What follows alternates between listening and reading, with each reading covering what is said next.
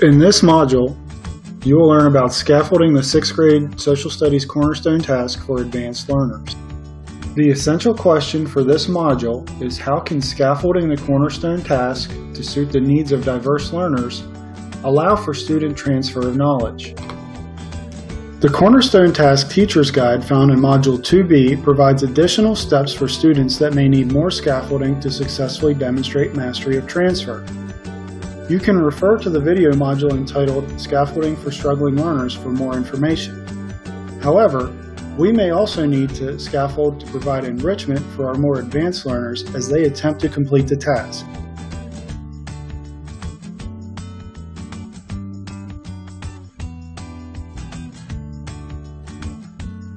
For advanced students, there are several possible avenues to differentiate instruction.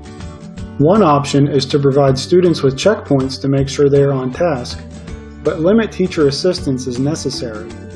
Consider making the task more challenging by removing previously discussed supports like graphic organizers.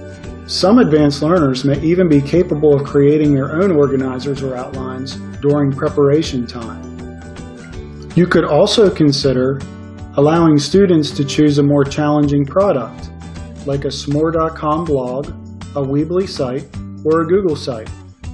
Be open to ideas generated by students as long as their product meets the specifications established by the Cornerstone Task rubric.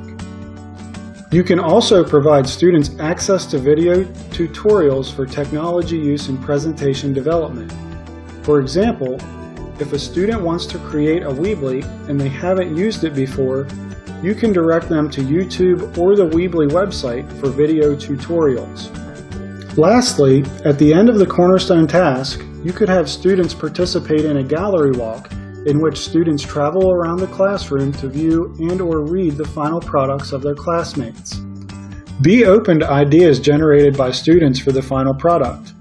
If they come up with an idea to do an infographic, website, or other creative final product, be sure to do what you can to encourage and assist students in making their idea work for their editorials or blogs. This video module provides some suggestions for how to scaffold a task for your advanced learners. However, that doesn't mean that you can't use additional strategies or resources that you create or find. Feel free to do what you need to in order to scaffold this task for your students.